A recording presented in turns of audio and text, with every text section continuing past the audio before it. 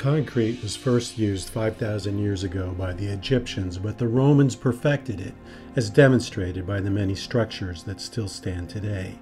These concretes are similar to those of the early 20th century.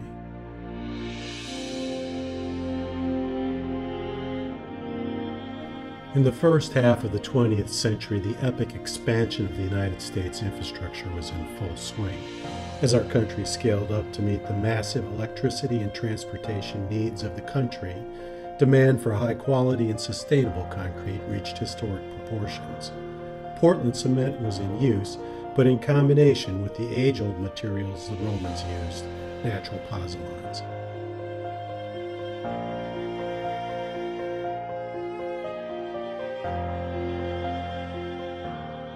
The construction of hydroelectric dams, highways, and bridges could not be developed fast enough to support the modernization of the country. This rapid expansion of the U.S. infrastructure continued over decades through World War II and into the early 1960s. Only by the limitations of sound engineering and construction practice. Day by day, week after week, the top workings of the structure approached its full height of 730 feet, far above the crest of any other dam yet built by man, or likely to be built for years to come.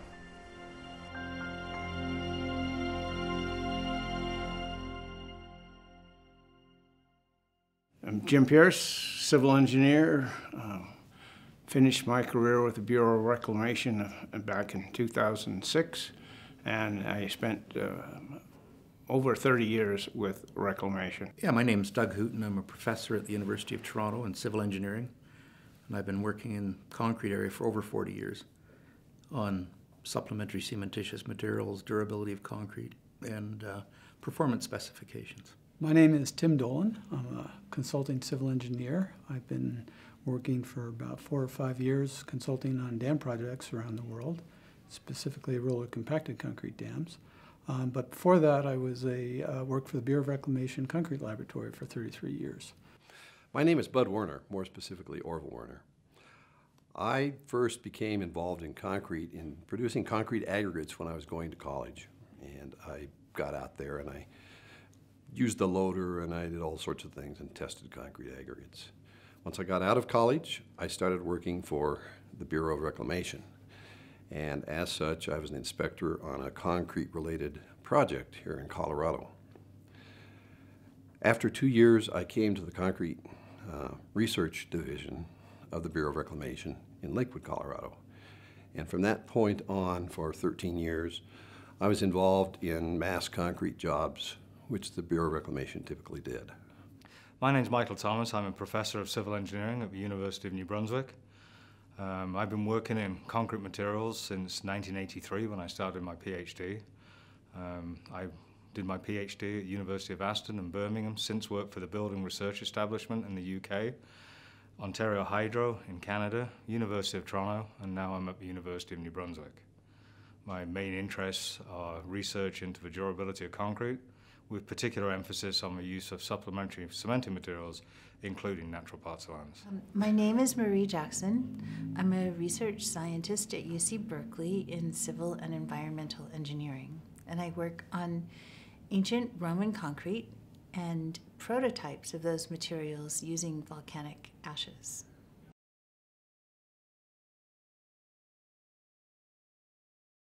Number one benefit is in reduction in alkali aggregate expansion. Large dams, even small expansions, can be quite difficult to mitigate. And to have very long service life. Our dams that we were working on were intended to last 75 or 100 or more years.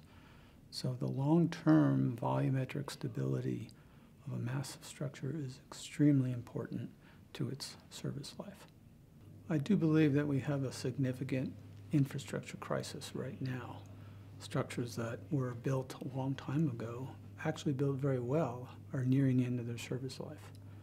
And in that context, they were built using the best materials, the best quality construction, and they took a lot of consideration on the long-term durability.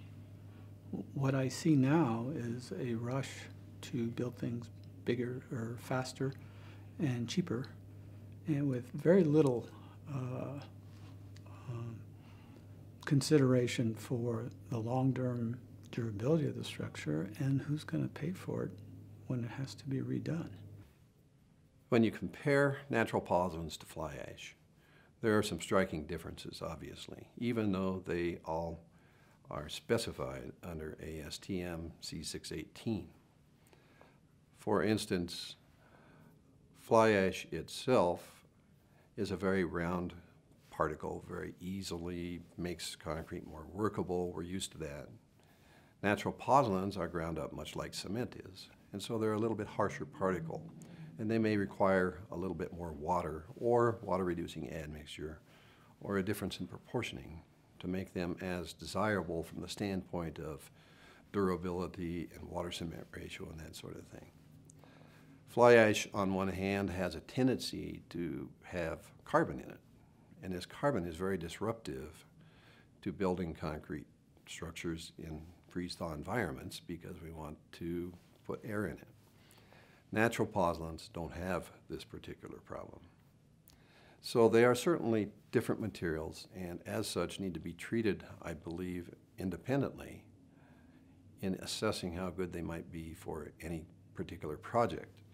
I think what we have to do, which is difficult to do because we have a century of specifying things prescriptively, is we need to look at performance specifications.